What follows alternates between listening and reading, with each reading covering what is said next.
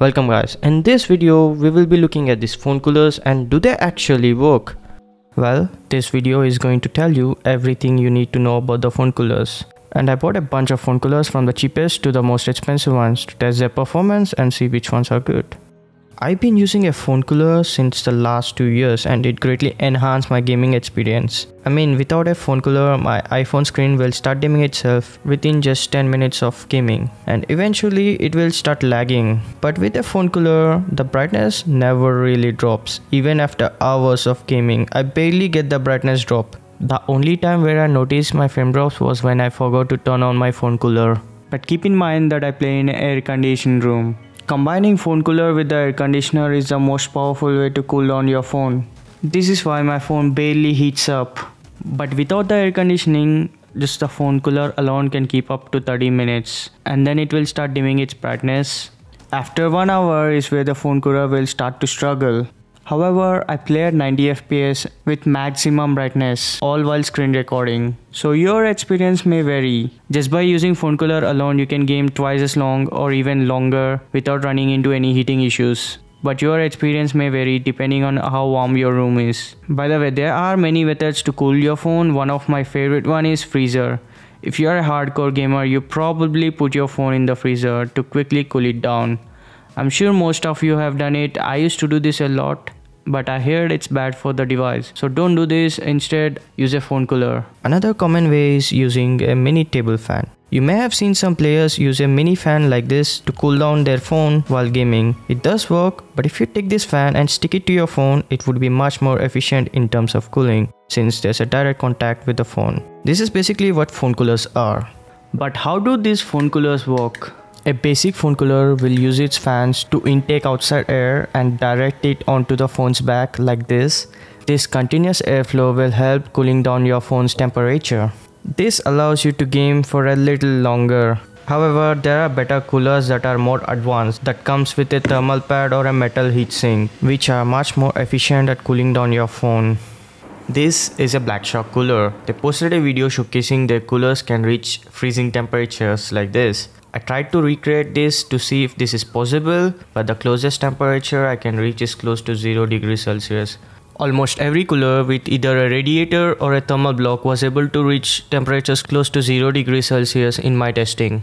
After watching this video for multiple times, I noticed that they have done their test in a 10 degrees room temperature, whereas my room temperature is at 24 degrees. I can't make my room temperature reach 10 degrees, so I experimented using my fridge, which is set around 10 degrees. And I was able to get the similar results as shown in the video. However, I did not get the same freezing effect with ice, but I was able to reach the same temperatures. So this clearly shows that how powerful the phone coolers are at cooling down your phone. But they can't freeze your phone. These coolers can only cool down your phone by 2 or 3 degrees and the maximum is 5 degrees. Ultimately, it depends on your room temperature. I bought a lot of phone coolers for this video, so I will be giving away 10 phone coolers to 10 lucky winners. To join this giveaway, head over to my Instagram and follow my account and open the pinned post and tag 2 friends in the comment section to participate in this giveaway. But if you don't have friends, join my Discord server and make some new friends. The winners will be announced in 2 weeks. All the links are in the description as well as in the pinned comment. So which type of phone cooler is the best? There are 3 types of phone coolers. The first one is a basic phone cooler. This comes with just a fan and it is usually the cheapest option. And the second one is an advanced phone cooler that comes with a thermal pad or a heatsink along with the fan. And the third one is a MagSafe cooler that comes with a magnetic attachment, which is great for iPhones, and it also features a thermal pad or a heatsink. If you are planning to get a phone cooler, I would highly recommend you to get one with a radiator or a thermal pad or a heatsink.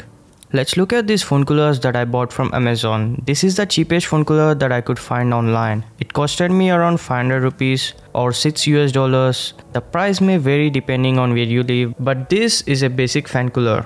Keep in mind that it won't come with a radiator or any sort of heatsink, especially at this price point. But it still works and cools down my phone when I'm gaming. But this is an entry-level product. I wouldn't recommend buying this if you're a heavy gamer.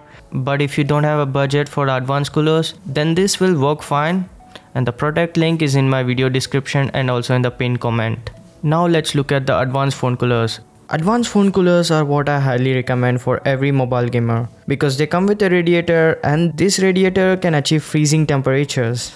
So they are really good at cooling your phones. If you're wondering about the cost, they come at affordable budget-friendly prices as well as high-end models from a well-known brands.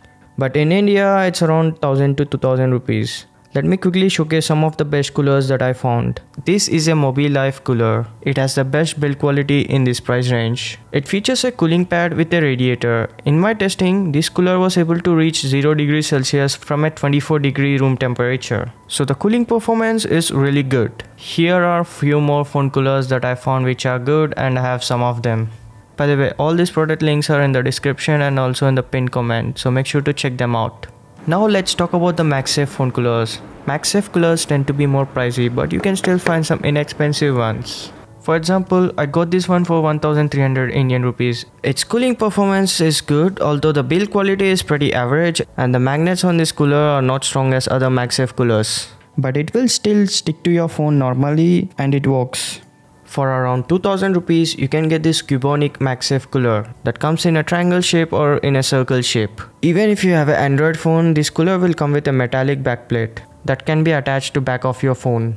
Now your Android phones will have a magnet to hold the MagSafe cooler. However, only some coolers will come with a magnetic backplate. Check the link in the description. I will mention all the products that comes with a magnetic backplate like this. However, these backplates are not perfect. Some are weak, some are strong, so it won't be as convenient as iPhone MagSafe. The Razer phone cooler is the most expensive phone cooler that I have. It comes with the Razer's iconic chroma RGB effect, so I get more FPS. Plus, it makes my iPhone look like a gaming phone. It has the best build quality, it has the best RGB, and it has the best cooling performance in any phone cooler. But this is a very expensive phone cooler.